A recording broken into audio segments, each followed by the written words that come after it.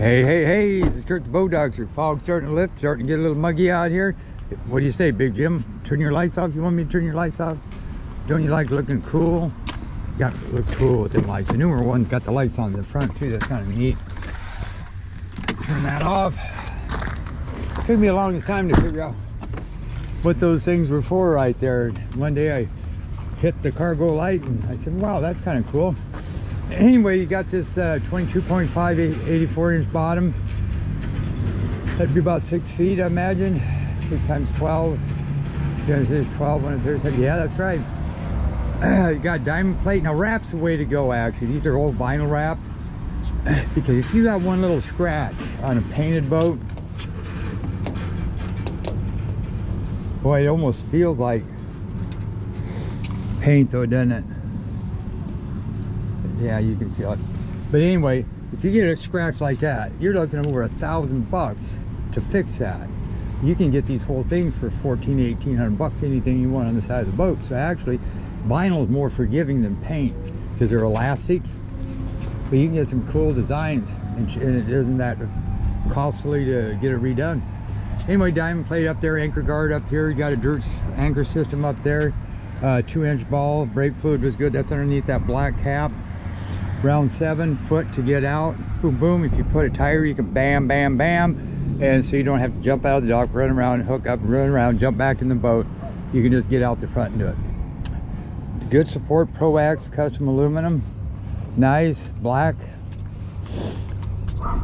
With the outside inserts, aluminum brushed polish.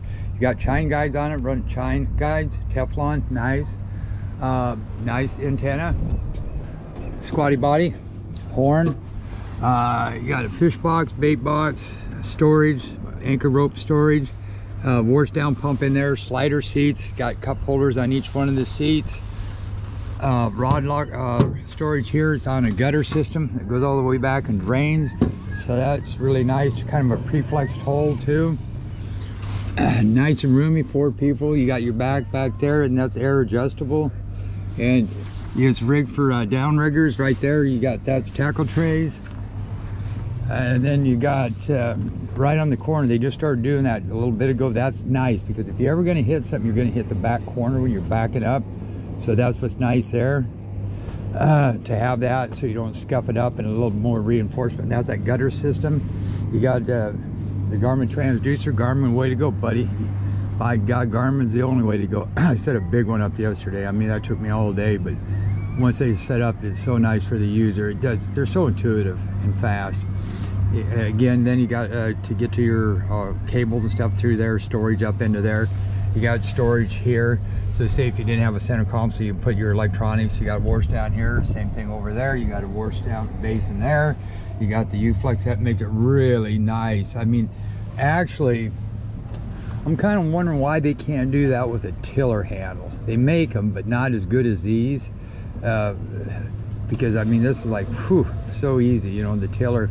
And I imagine you got to put the kit. They got to figure something out there down the road. They have something, but it's, you know, I don't see it working too good. But anyway, my drain plug jet. Now this here is to grease the pump. Every time you use it, you should shoot some grease into that.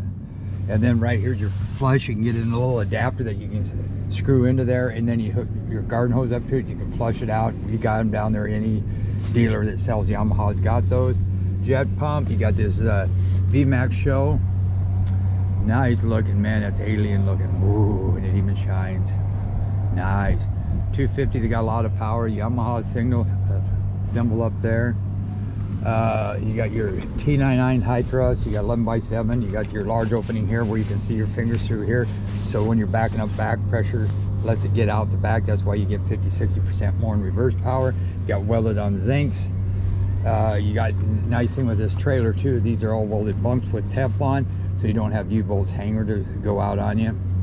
But they are a little, you got to get them almost level or dip them down a hair, because the cross member right there, when you're going up a driveway, you better make sure it's level or down, because if not, you're gonna end up scraping that, which ain't gonna hurt. But anyway, freshwater flush air choke. So when you start it, you got to pull that choke out, and I'll show you that when I fire this thing up. But anyway, you pull the choke out, you put that in forward, and you give it like 7 pumps. Put it back into neutral, bring the throttle all the way back. Hit the start button, which is right there. When it fires up, push this choke in. And slowly move the throttle back. That's your friction, that's your trim right there. There's your stop and your lanyard, freshwater flush again. This doesn't take a lot of power, just to where the water comes out right here. Don't force it out real heavy stream. There's your intake, a little tidbit there.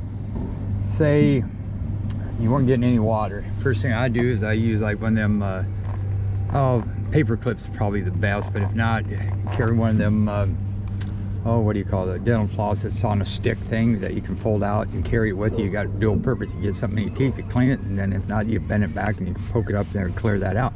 But if you clear that out and stuff, nothing comes out, like out that pee hole, and you hook it up to your hose at house, nothing comes out. First thing I would do is pull this, take this off. If there's a screw on the back side of this, pull out. If you got rubber inside that, that means your impeller is gone. A sure sign. That's your gear case drain here. Here's your check. You open that up, make sure it's all the way up and down, and then on that yeah, they can be down a little bit, don't worry about it. And then to fill it up, you just put something in there and you fill it up until it runs out. Put the thing in. Don't over tighten these, because if you do, every time you check it, you're going to have to have a new O-ring. Got welded on zinc, that's the way to go. Good contact. Transducers go onto that bracket, which we had over there. There's your motor weld drain right here. That's your gutter for that. And on the oil, the little ones, as it isn't so critical on the little one, but 3/4 up the hash mark, don't fill them all the way full. Same way on these big ones, unless you're going to run them. Jets are a little bit different because they run a little bit harder than a prop does, but you should only go maybe, I'd say, halfway up the dipstick. Some of the bigger ones, we say 1/4 up the dipstick is where you want it. You got VHF, you got your Garmin all set up when I'm out there, 703 control box, wash basin for warm water. They can hook up to that. I'll write that in my notes. And I don't even know if they bolted this. Yeah, they did. I was wondering about that. And your batteries are back there. Your shut-off switch is back there. And now, them pre-packed buddy bearings.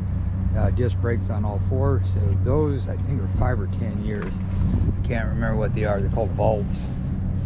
So anyway, this is the Boat Doctor. We're out of here. I'll see you on the wall.